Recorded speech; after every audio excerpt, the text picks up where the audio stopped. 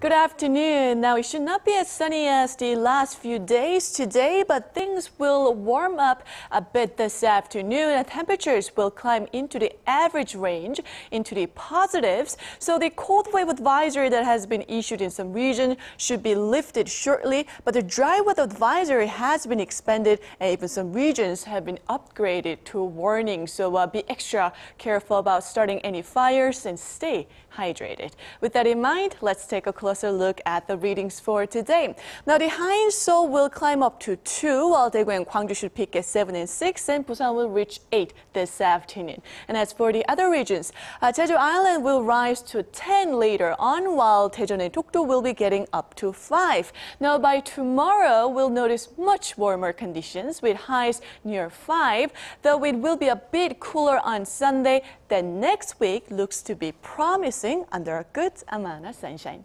Well, that's all for me this week. Let's send it back to Mark and Jinju in the studio.